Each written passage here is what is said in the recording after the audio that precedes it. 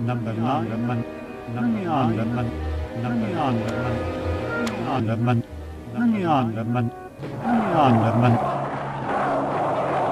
Protests, the music, the drugs, symptoms of a clash between generations. But that summer, 1969, here in Los Angeles, an aberration. The youth rebellion reached an illogical extreme, and then went even beyond that.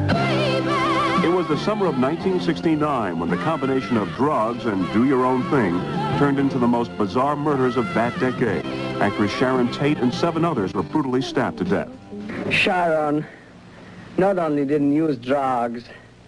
At the time, Tate was the wife of famed director Roman Polanski.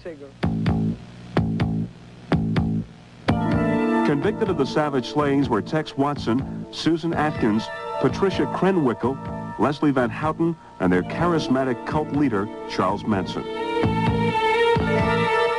He was described by his followers as a living Jesus, a guru possessing mystical powers strong enough to kill for.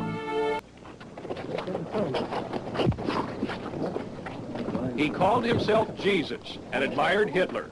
And like both, Charles Manson, a career criminal, had followers. They lived at the old Spahn movie ranch above Chatsworth.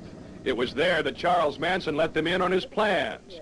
They must commit random murders to trigger what Manson called Helter Skelter, ideas Manson claimed he got from the Bible and the Beatles.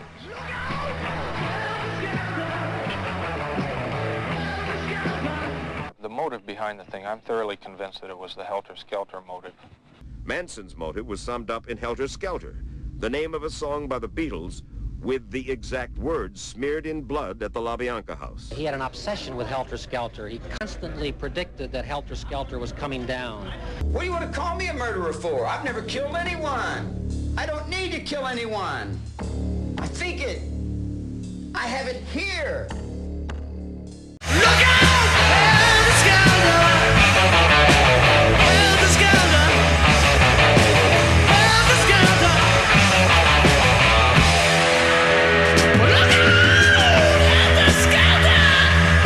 To come in that fire! Yes,